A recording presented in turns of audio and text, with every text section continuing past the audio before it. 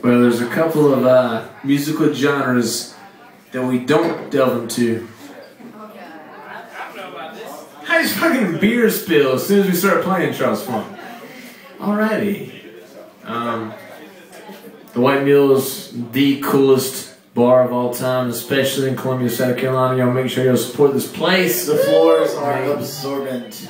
The floors are absorbent, luckily, because people spill beers. I'm not going to say who. I got that. I got backup. I got a backup plan for that. Alrighty.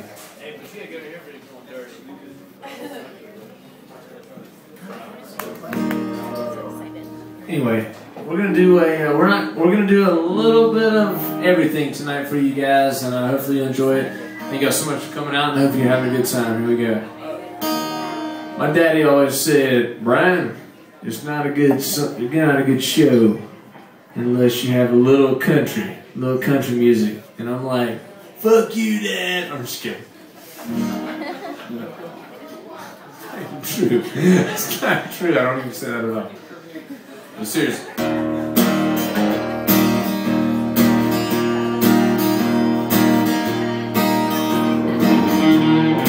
Country and music singers always been a tight family. You know, some of my kinfolk have this on a few other things. I guess that's because I kinda changed my direction. Lord, I went and broke the old family tradition. When asking Nikki, why do you drink? Why do you roll slow? Why must you live out the songs that you wrote? Over and over, put yourself in my position. If I get stoned, sing all night long. It's a family tradition. I have loved some women, I have loved Jimmy. They both tried to kill me. 1973, I went to see the doctor. Said, BC, how the hell did you get yourself in this condition? Said he saw bones and just carrying on. Another family tradition. When asking Charles, why do you drink? Why do you roll slow? Why must you live out the songs that you wrote? Over and over, put yourself in my position. If I get stoned and sing all night long, it's a family tradition. Let's see what you got, Charles Funk, this night.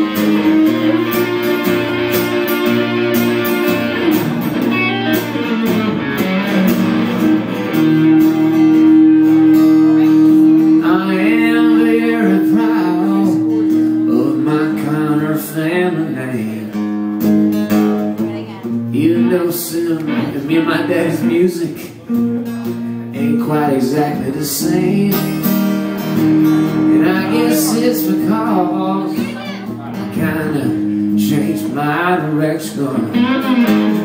Lord, I went and broke the old family tradition. When asking Nikki, why do you drink?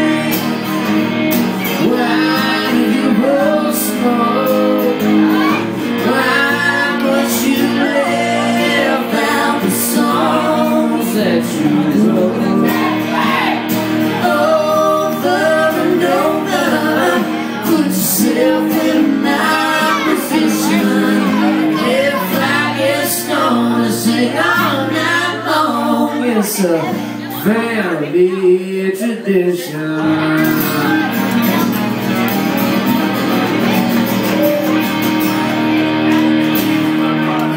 Oh shit, hang out.